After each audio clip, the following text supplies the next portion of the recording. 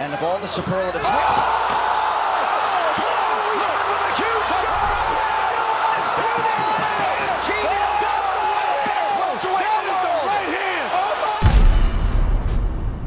After a year of fights with no audience, UFC 261 was finally the event in which a capacity crowd was allowed in attendance. The electrifying energy of 15,000 UFC fans at the VyStar Veterans Memorial Arena in Jacksonville was headlined by 3 title bouts that included a rematch against Kamaru Usman and Jorge Masvidal, the co-main event between strawweight champion Weili and Rose Namajunas, plus dominant flyweight queen Valentina Shevchenko taking on challenger Jessica Andrade. To start off the main card was a battle between Anthony Smith and Jimmy Crute. Before the end of the first round, Crute crumbled from a leg injury but quickly turned it around to a ground match. Oh! Jimmy Crute hurt his knee, goes for a takedown immediately. That was the first kick that Smith landed. And very interesting. Crute is in many ways fortunate to be able to get that takedown after that. Well, that reaction. Crute held on to Smith as tightly as possible to run out the clock. When the buzzer rang, Crute was clearly limping over to his corner. The doctors were clearly concerned, and Crute did his best to prove he was ready for another round. It looks like it's coming back a little bit, Joe. Yeah, it looks like it's coming back a little, not much, Joe. Oh my God. His leg is done. They're going to stop And that's going to do it. That is the word. I mean, the doctor stops the fight. Jimmy Crute on one leg, and it goes into the book, says a TKO for Anthony Smith, boys. But the fight was ended via doctor stoppage, and Smith came out the winner. We hope to see these two fight again sometime soon. Next up, we had big-name fighters Uriah Hall and Chris Weidman trying to climb their way up to the middleweight division. It may have been the fastest fight of the night, and definitely the most brutal. Chris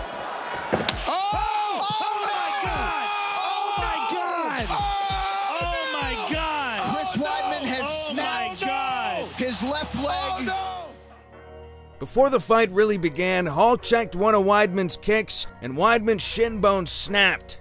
Weidman was immediately on the ground and unable to move. Nobody wants to win a fight this way, so we hope these two get a chance to battle again very soon. Now we had the fight for the Women's Flyweight Championship between champion Valentina Shevchenko and challenger Jessica Andrade. Shevchenko is a Muay Thai champion, so it was interesting to see her spend most of the first round grappling and staying dominant on the ground. The second round started in a similar fashion, and quickly Shevchenko got Andrade on the ground. It wasn't long before Shevchenko trapped Andrade's arm and released a series of punches and elbows that ended the fight. Just dropping punches. Priscilla Cachoeira can relate to this treatment in Valentina's flyweight debut. John, I was grabbing my paper to try to find her name. But I mean, this is exactly what happened to Priscilla, and Valentina is going to beat her up. Yeah, it looks like she opened her up with one of those elbows. Big damage. Stoppage could come here. Closely. As it should be. That's it. And still, the UFC flyweight champion. Is there anyone who has anything for her at 125? Shevchenko still remains the champ, and we don't expect anybody to take her down all that soon. In yet another championship matchup, we had fan-favorite fighter Rose Namajunas take on strawweight champion Weili. Before this fight, Rose had commented on how, in her mind, Weili represents the Chinese government's economic policy. Rose saw the fight as taking a stand against communism. This led to some political tension and is potentially what led to the crowd booing the strawweight champ. Weili says the boos threw her off her game, but that at the end of the day, she's responsible for her own fight performance. But we still wonder if the crowd played a role in what happened next. Weili has landed several of those inside low kicks.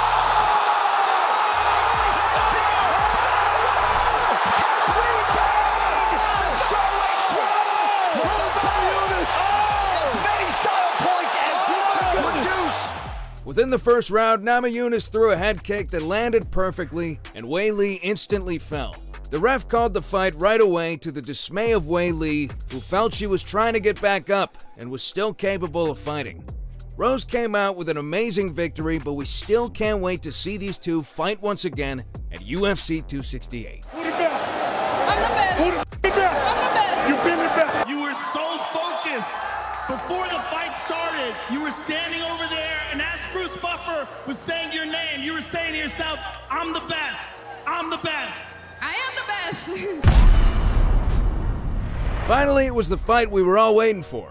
Welterweight champion Kamaru Usman fighting one of the UFC's favorite personalities, Jorge Masvidal. These two had fought previously at UFC 251, with Usman coming out with a win by unanimous decision.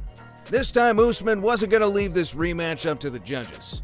In the first round, Masvidal tried to throw a flying knee, and Usman immediately responded with a takedown. You've got to respect it and be ready to defend takedowns, because if you don't, that's what's going to happen.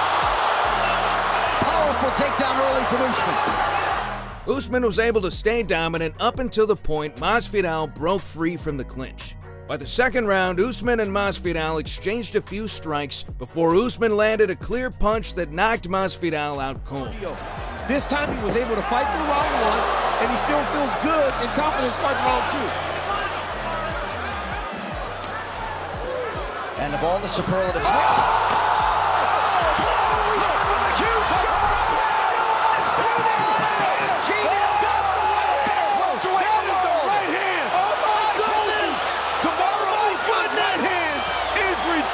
Oh my goodness! This was one of the only 2 times Masvidal had been KO'd in the octagon.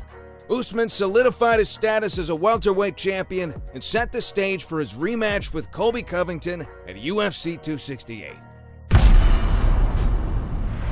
What was your favorite moment of the night? Let us know in the comments. If you like this video, be sure to subscribe and check back every week for more Ultimate MMA.